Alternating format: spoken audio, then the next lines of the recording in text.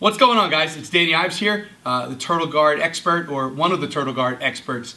Now, I know it's been a while since I shot a video. I'm sorry, I've been super busy trying to run my school here in Annapolis and work on different things. But I wanted to do a video because I got a bunch of emails about the Murphy roll. Thanks for the emails, guys.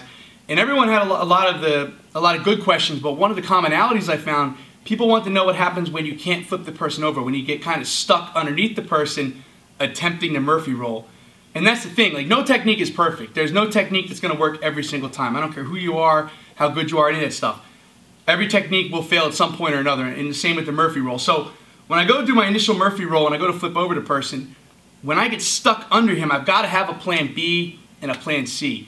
The really good guys can go from A, B, C, D, all the way down the alphabet with different techniques. They've got different things lined up when one technique fails, okay? So with the Murphy roll, what, this side hold? Actually, just in case you guys are wondering, I named the Murphy roll after this kid's dad, Mike Murphy, okay? So with the Murphy roll, you get the sleeve control, wrap it around your shoulder. If you don't know this move, watch my last video on this. Wrap the leg, and you're going to push off your feet here, and you're coming up and over the top, hopefully landing right in side control, okay?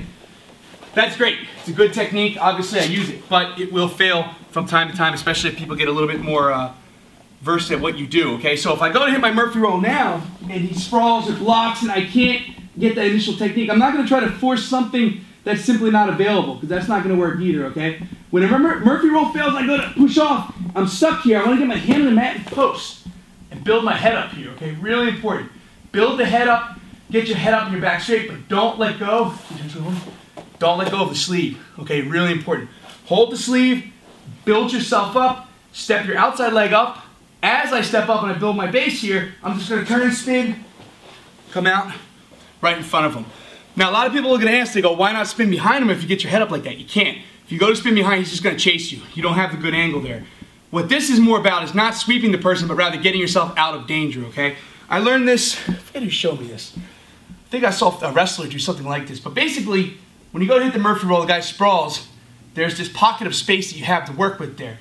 Get your head up, and then you take your body through the pocket of space. But again, the key detail, you can't let go of that sleeve, okay? Keep the sleeve glued to your shoulder and in control the whole time, okay? So if I go to do my Murphy roll here, I go to bring him over, I post, and I build myself up. Remember, his other hand, he can grab on and do whatever he wants, but as long as I've got this arm on my shoulder here, I'm in good position. From here, I sit my hips through, turn, and come up.